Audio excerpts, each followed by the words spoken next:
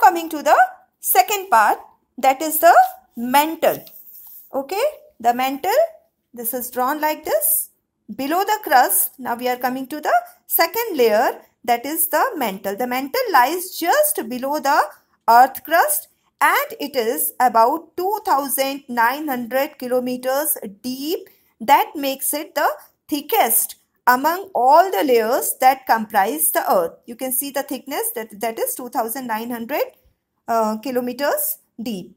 It is made up of viscous material. Students, viscous material, the meaning of viscous is glutinous, which means although it is in liquid form, it does not flow freely. Okay, that is the chipchipa. Okay, viscous means glutinous means chipchipa.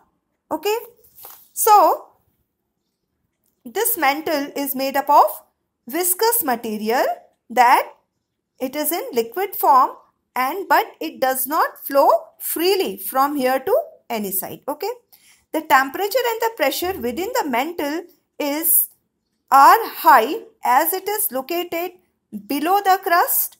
That makes the material of the mantle very viscous. Material inside the mantle is more viscous than tar. You have seen the tar, from that we make the tar coal. So viscous is more,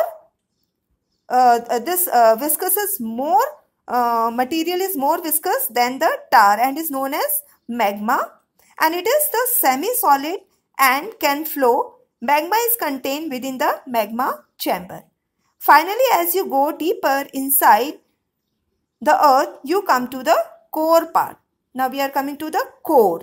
This core also, we are having the two layers, the outer core and this is the inner core. The dark red color that is shown with the inner core. The innermost layer of the earth is the core.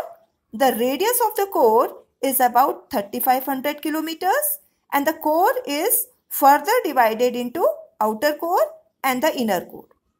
The outer core lies just below the mantle. See, okay, this is the outer core, just below the mantle it is, and mainly made up of nickel and iron.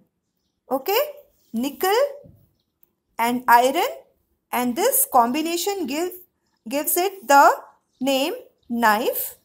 Nickel, Ni, nickel mein Ni stand for nickel and Fe stand for ferrous, that is the iron.